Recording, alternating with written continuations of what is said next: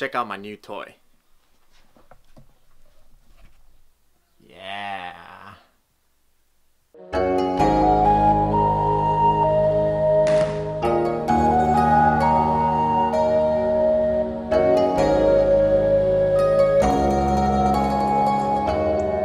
The main reason why I bought this miter saw is because I wanted to do more calligraphy on wood.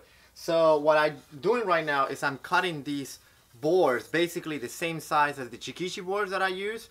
They're about 12 inches by 10 inches and they are premium pine woods. And I've had them all sanded and all perfectly cut. That's what I needed this guy over here. And then what I'm doing with these boards, I'm cutting a bunch of those, is that I'm brushing the calligraphy right on the board. And I'm putting these so that they're ready to hang.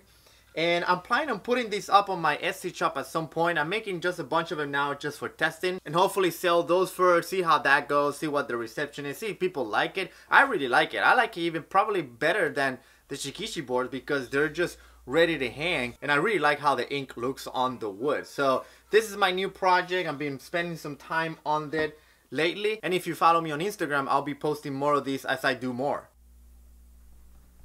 Oh. What a mess. Those are a few more of the wood calligraphies that I'm working on. So I'm pretty excited about that.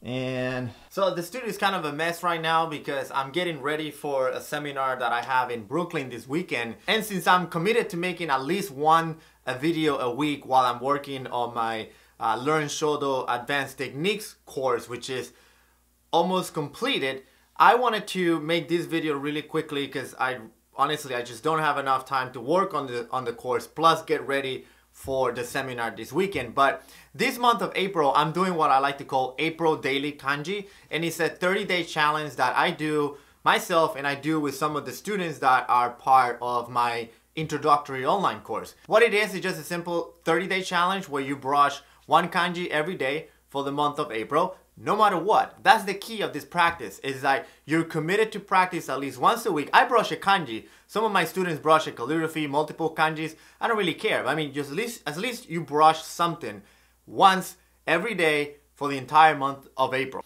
But again, the key component is that you have to do it no matter what. No excuses. There is no I don't have time. There is I don't feel like it. There isn't I'm sick. I don't know. There's just no excuses. No matter what you do, one kanji at least every day for the month of April. What this does to me, when I did it last year for the first time, and if you want to go to here on my YouTube channel, go check out the playlist August Daily Kanji. I did that last year twice.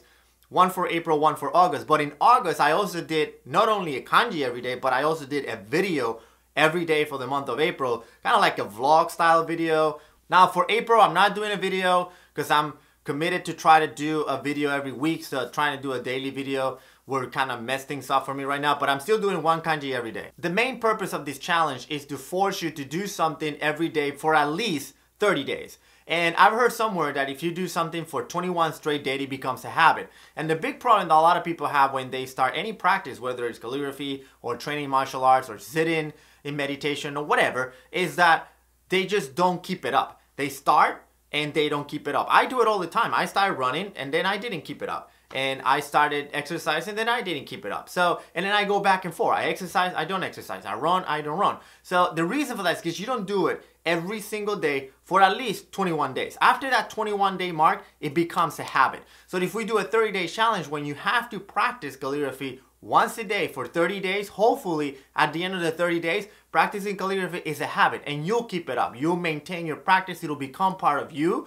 It'll become part of your routine. It'll become part of what you do on a daily basis, who you are. And that is the most important thing that I can tell for people that want to maintain their practice on anything that they do, is that it has to become part of who you are. If it's something that you do on the side, you won't keep it up. So I'm super excited because this year for this April Daily Kanji, I have a lot of students participating on my intro course. So I'm really glad to see them challenge themselves and me challenging them because they see my kanji and then they know I'm expecting theirs for the one who said that they're going to practice every day. So if you want to follow my kanjis for the month of April, just follow me on Instagram under the hashtag April Daily Kanji. I'll be posting every day all my kanjis that I do on April. Now, because I'm doing April Daily Kanji, what today's calligraphy for this video is going to be is the calligraphy that I'm planning to brush in today for April Daily Kanji.